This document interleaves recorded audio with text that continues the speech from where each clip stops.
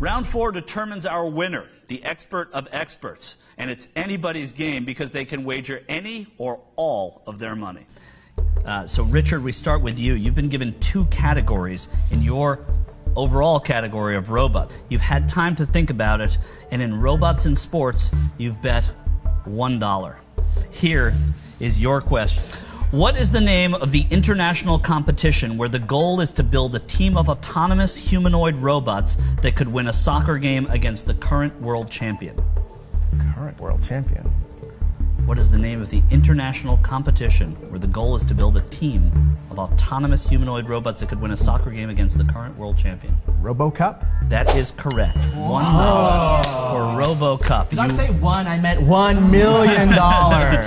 We go now to you, Hans, and you've chosen out of your 2 categories of Mouse Rat and credits to go with Mouse Rat for $3.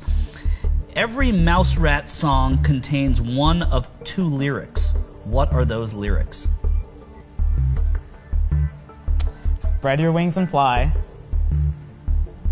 Oh my god. You can sing it out loud if you want.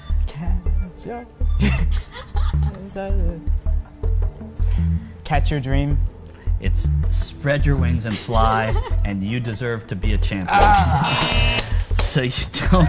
I'm sorry, Hans, you lose 3 there.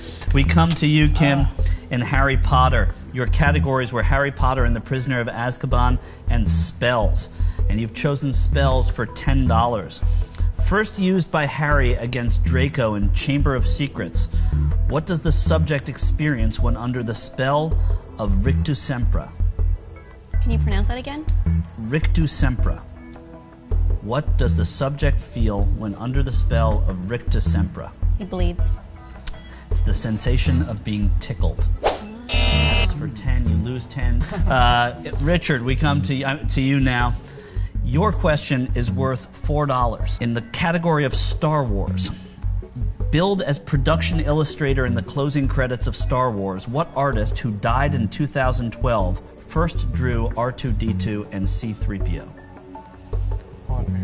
What artist who died in 2012 first drew R2-D2 and C-3PO? Actually, you both just died.